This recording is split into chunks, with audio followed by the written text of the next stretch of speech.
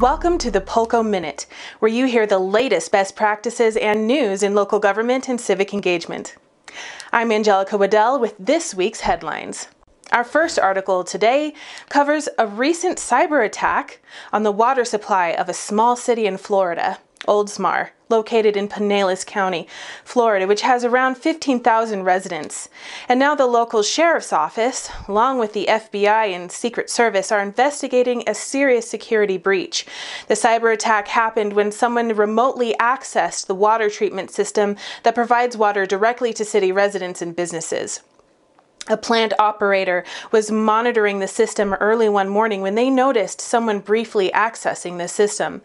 This wasn't unusual, as the system is set up to allow authorized users to remotely access it for troubleshooting. But when the system was remotely accessed again that same afternoon, activity was more suspicious. The plant operator watched as someone took control of the mouse and directed it to the water treatment control software. There, the hacker worked for almost 5 minutes to tamper with treatment controls. The hacker increased the amount of sodium hydroxide, or lye, from 100 parts per million to just over 11,000 parts per million. Sodium hydroxide is used in small amounts to control water acidity, but it is a highly corrosive compound that can have serious detrimental effects if used improperly. Thankfully, the city's water supply was not affected by the hackers. Several other safeguards are in place to prevent contaminated water from entering the water supply. Still, as a precautionary measure, the plant has disabled the remote access system used in the attack. No one seems to know why the city of Oldsmar was targeted, and no arrests have been made. Other municipalities have been alerted to the attack and encouraged to inspect their own safeguards to water treatment systems and other infrastructure. Florida Senator Marco Rubio addressed the attack in a tweet, saying that it should be treated as a matter of national security. Our next article today covers a success story from the town of Ashland, Massachusetts. City officials worked with Polco surveys and engagement strategies and managed to double the attendance at town meetings. The strategies implemented also decreased the average age of attendees from 64 to 48. And these achievements are significant for many reasons. Ashland's government uses an open town meeting format, and this means that legislative decisions can only be made by registered voters who have the ability to show up at the time and place designated for the town meeting. It is also obvious challenge for adults with children and work schedules and activities and family life to be able to participate in public meetings. So because of this, many of the town's most consequential decisions were being made by an underrepresented sample of their residents. So in response to these communication and engagement barriers, Ashland residents set up an online group. This group worked to identify concerns facing people struggling to attend meetings in person. And based on the group's feedback, the town provided free childcare for all town meetings. And as a result, the average attendance of in-person town meetings prior to COVID nearly doubled, and the average age of attendees was decreased, so more of those average residents were represented.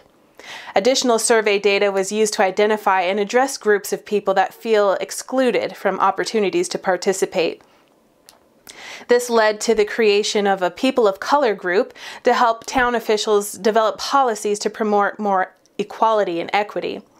Ashland is truly striving to increase community engagement and ensure that all of its residents' voices are heard.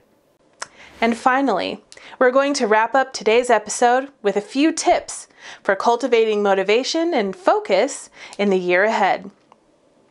2020 was a series of unpredictable challenges, am I right? And 2021 may not fall too far behind. But there are many proven ways, both ancient and modern, that can help us not only survive, but to thrive during these times of uncertainty. The first tip is to practice mindfulness. This simply means being fully present in the moment. It's a tool that stops wandering thoughts and worry and increases our awareness and self-reflection. Current research even shows that mindfulness practice is a key to successful leadership. Next, we need to practice more gratitude. I know I do. Gratitude has immediate and far-reaching benefits for our body and our sense of well-being. Finding something to be grateful for releases dopamine and serotonin in the brain, and these neurotransmitters are responsible for making us feel good. People who notice and appreciate the little details in life, they tend to be happier, and this is why. Next, try to learn something new. Cultivating a new skill offers the opportunity to change your brain chemistry in a positive way.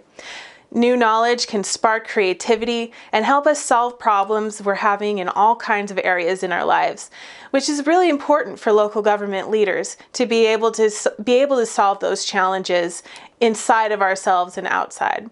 And finally, walk, walk, walk. Taking regular walks shifts the mind and moves the body. Walks provide us with fresh air and a break from repetitive environments. So get up from your computer after this video, get away from your phone, and take a time to consciously go and walk. Make regular appointments with yourself, just as you would if you were with a colleague or you were setting a meeting on Zoom. Make a time on your calendar to get up and go for a walk, 30 minutes a day. During the day, refresh, reset, and value your own well-being. Whatever it is that you need to do to take care of yourself, I'm giving you permission today. Well, thanks for watching the Polco Minute with me.